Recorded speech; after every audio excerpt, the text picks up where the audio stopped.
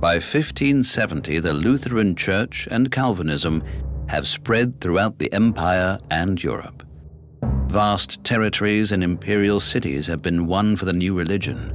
Then it grinds to a halt. It was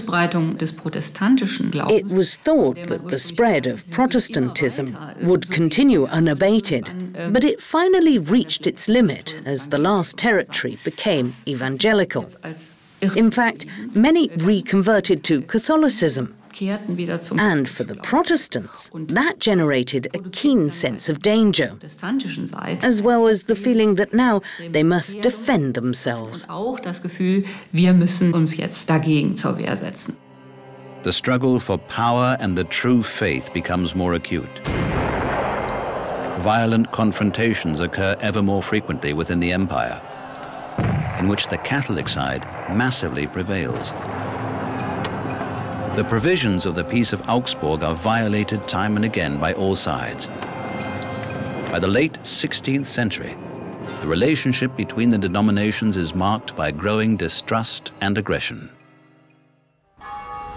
Regensburg, 1608. In the city on the Danube, the Reichstag is in session. The mood is tense, for negotiations are clouded by many denominational conflicts. As with other sovereign bodies, the Reichstag, too, is in danger of paralysis. The Catholic Emperor is to confirm the Peace of Augsburg.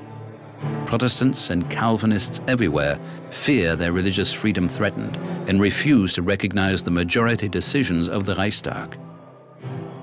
That could no longer function because the Protestants were always in the minority, which is why they opposed them and said, no, we cannot submit to the majority anywhere where religion is a concern and moral issues are involved. And that is why the Reichstag proved fruitless, for the Protestants were no longer prepared to submit to this procedure.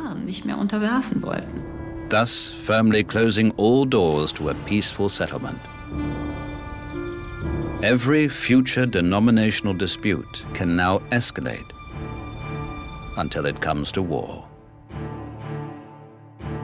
Shortly after the shattered Reichstag in Regensburg, the Protestant Union is founded under the leadership of Prince-Elector Friedrich of the Palatinate. 1 year later, the Catholic League joins forces under Maximilian of Bavaria.